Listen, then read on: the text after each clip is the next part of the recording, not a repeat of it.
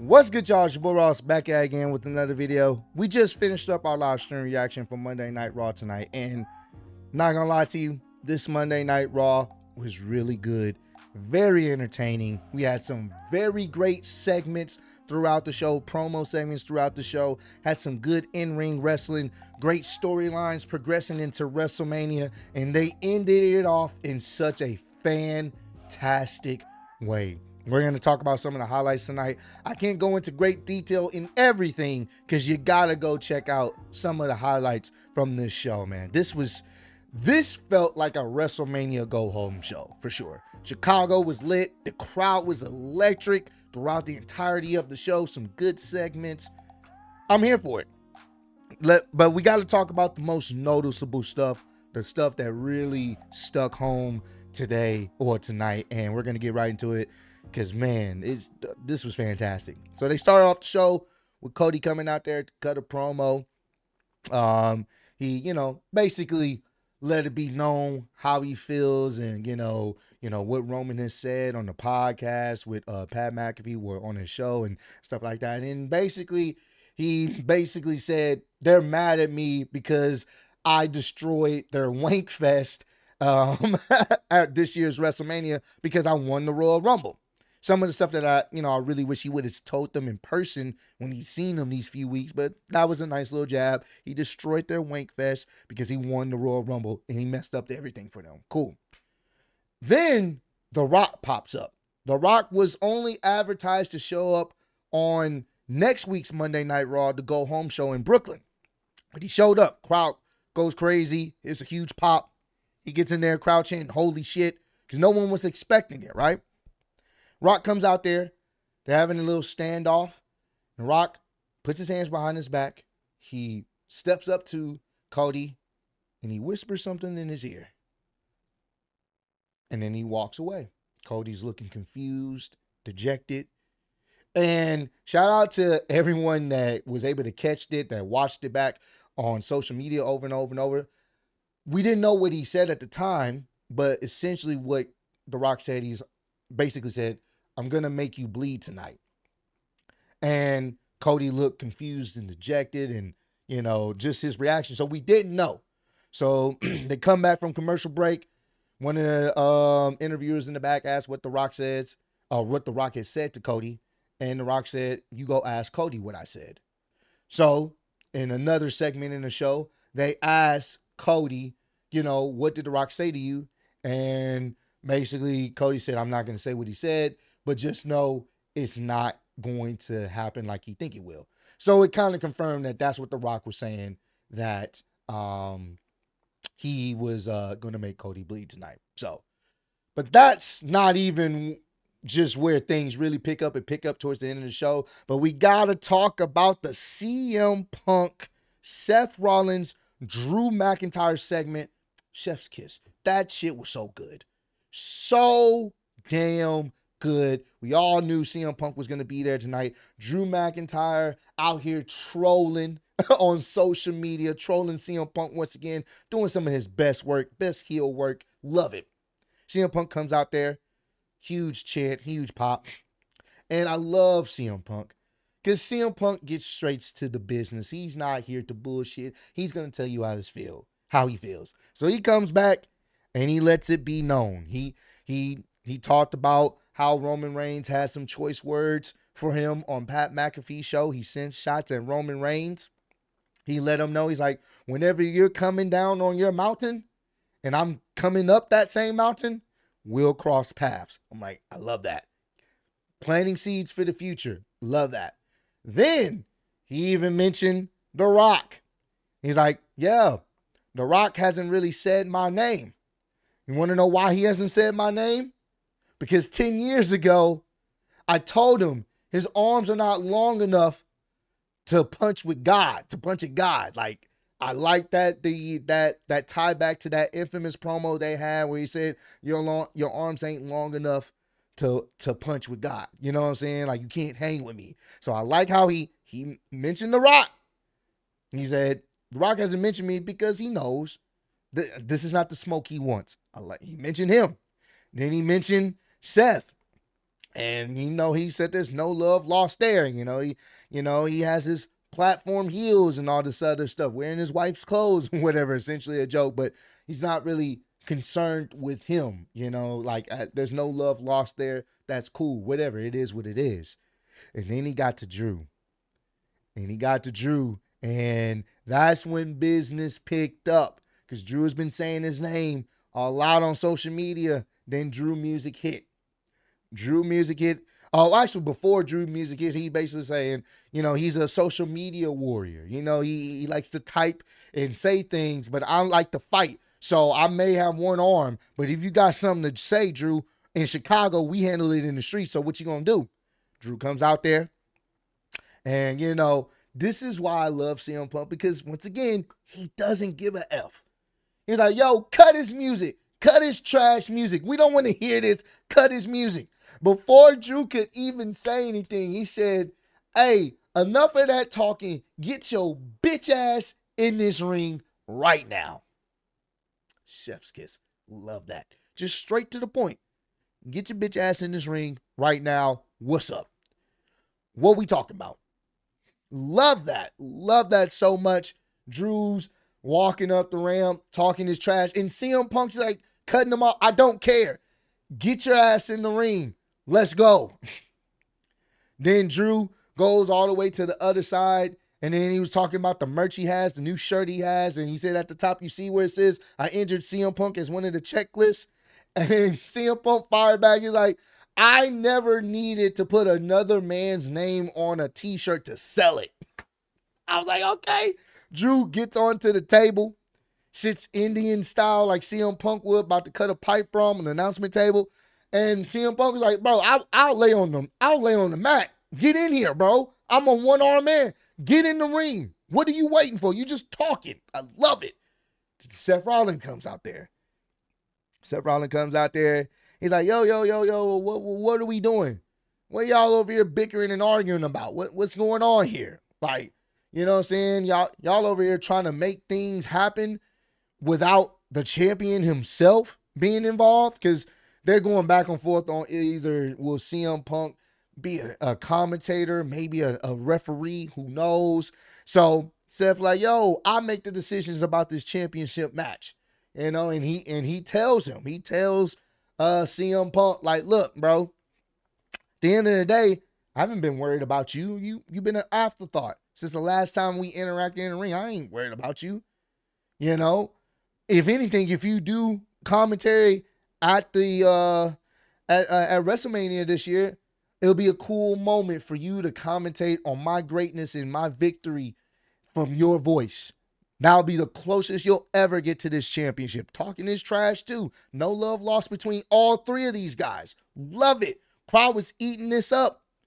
And he even asked the crowd, should he be on commentary? Seth Rollins. And the crowd was chanting referee. And they had to bleep out CM Punk. He's like, I'm going to be honest with y'all, man. I don't know if I can be impartial to both of these dipshits. I was like, yes, this is what I love from CM Punk. So finally, they're going having their back and forth. CM Punk, well, not back and forth, but mostly Seth just letting it be known why, at the end of the day, he's not worried about either of them, because he knows how this story is going to end for him being retaining his championship. And I love what CM Punk said at the end. This was so cold. He was like, look, if I'm on commentary, whatever the case may be, that's fine. But at the end of the day, I'm going to be doing something that y'all haven't been able to do since I've been gone. I'm going to be able to make people care about y'all. I'm going to be able to get y'all over. So doesn't really matter what I do. At the end of the day, me doing anything involving in this match is going to help y'all in the long run. And he walks away. Music plays. Drew McIntyre's over like, cut his music. And he starts talking, and the way they framed it up, he's focusing on CM Punk. CM Punk's damn near just walking up the ramp. He's just letting him talk his trash, whatever. And then Seth Rollins kicks him right in the face. And then hits Drew McIntyre with the curb stomp. And that's how the segment ends. Seth walks up the ramp right past CM Punk. This was great. Chef's kiss. Fucking loved it. So him being involved in the match in some capacity is going to be very interesting. Seth made it very clear, do not get in my way in their interaction. So there's going to be this, I don't know which way they take this. Because now that CM Punk most likely either going to be on commentary, he's going to get involved in that match. He may not be the referee, but the ref is going to get knocked down. He's going to get involved, and however he gets involved, it's probably going to be a reason why one or the other person wins. So definitely added some layers. Fantastic segment. This is the Seth I like to see. When Seth channeled his passion, he wasn't out there joking around. When he was going back and forth with CM Punk, that's what I want to see more of. Drew has been killing it. He's been killing it. He's been holding his own as well. So this was a fantastic segment. We cut to the back. You see, I think the New Day and DIY talking to each other. And then you see in the background, you see Paul Heyman talking with Drew McIntyre. So I knew something's going to possibly happen. They're having a conversation. So before the main event, which was Jey Uso versus Shinsuke Nakamura, he's doing his little promo, and all of a sudden you see Solo, and all of a sudden you see Jimmy, and Jimmy says, "No, ye." I was like, oh, it's going to be some shenanigans. Before Jey even gets out there to the ring, Seth said, I have a bad feeling about this. Me and Cody, we got your back out there. You go get the win. So it led me believe, obviously, there's going to be some shenanigans. And as we thought, there were some shenanigans before the match even ended. You had Jimmy and Solo come through the crowd, but that's when Seth and Cody Rhodes came in to run interference. Cody and Jimmy started fighting up the ramp into the back, and then Seth was trying to handle Solo, but that's when Drew McIntyre comes out from nowhere, attacks him from behind, and hits Seth Rollins with the Future Shock DDT onto the floor, taking out Seth Rollins. That was his part into what was going on with the bloodline. Thought that was good. So I'm thinking Jay's about to lose after all this chaos, but Jay ends up winning. Jay ends up defeating Shinsuke. They cut to the back, and you see Jimmy and Cody. Cody giving them the beats. Solo comes out there into the back. He starts giving Solo the beats, and then The Rock comes out there. And they had like damn near 5-6 minutes left on the show. And The Rock proceeds to beat the living crap out of Cody. He's talking shit. He's throwing trash cans at his head. He beats him all the way outside. It's raining. It's cold. Got this dude, Cody, crawling on the ground, the wet ground. He ripped up his t-shirt. And then he starts beating up Cody right in front of his own tour bus. Just packing him up. And then he's talking his trash after he threw him into the bus multiple times. They cut away, and then they cut back, and you see Cody's busted open with the fake blood. Obviously, it didn't look real. It didn't look like an actual blade job, but he's busted open, right? Blood everywhere, right? And now he's starting to really get into it. Now The Rock is getting sick because then all of a sudden he starts mentioning Mama Rhodes. And then he pulls out a custom weight belt that says Mama Rhodes on it, Cody's mom, on the white belt. And he wipes the blood and puts it all on the white belt. Like, this is what I'm going to be giving to you. This is what's happening to your son right now. He caused all of this and was just beating them up in front of his bus. This was fantastic. And the last shot is Cody Rhodes laying face down, bloodied up, shirt ripped up in the rain. Fantastic. Fantastic. And that's how Monday Night Raw goes off the air. I said this, and I'm going to make this very clear. The Rock and Roman's going to be there next week. Cody, that's it. We're going to get our brawl next week. We're going to get our brawl next week. This was a really good Monday Night Raw on the road to WrestleMania, bro. We are going to get our brawl next week, man. Because if I'm Cody, there's nothing to talk about.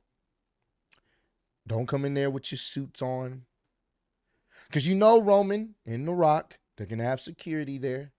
You know they're going to play back that image of what happened. They're going to be talking their trash.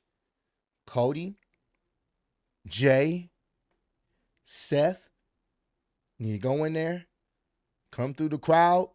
They start brawling. And it gets to the point where Cody gets in that ring and you see The Rock and they start fighting back. They need to have a surprise attack. It's nothing to talk about now. It's war. It's all out war. The go home show of Raw should be nothing but a brawl. It should be chaos. And Cody needs to be leading it. He needs to go out there with a steel chair and start cracking people over with it, bro. I'm ready for next week Raw. I'm excited. Because we're gonna get that brawl. And Cody gonna have to put in some work. No more talking, straight fighting. They done busted you open, disrespected your mom, disrespected your family. It's up now. Come through the crowd, have your music, have everybody looking at the front, and you crack somebody over with a steel chair, and you start going in. Simple as that. Hey, this Raw was great. I don't even know what to say. This was a fantastic Monday Night Raw. One of the better Raws this year so far. I'm not going to hold you. And this is not even the go home show. This is great. Can't wait for the next week. Ready for WrestleMania. This got me hyped. This is probably some of the most hyped I've been. This was fantastic. They gave us a little bit of color. They added a little more dangerous threat to the story. I loved it. Fantastic. Comment down below. Let me know. What you guys rate this Monday Night Raw, man? I gave it a 10 out of 10. This was fantastic. Also, let me know what was your favorite part from the show, favorite segment, favorite promo, whatever, favorite match. Let me know what you enjoyed about this episode of Monday Night Raw so much.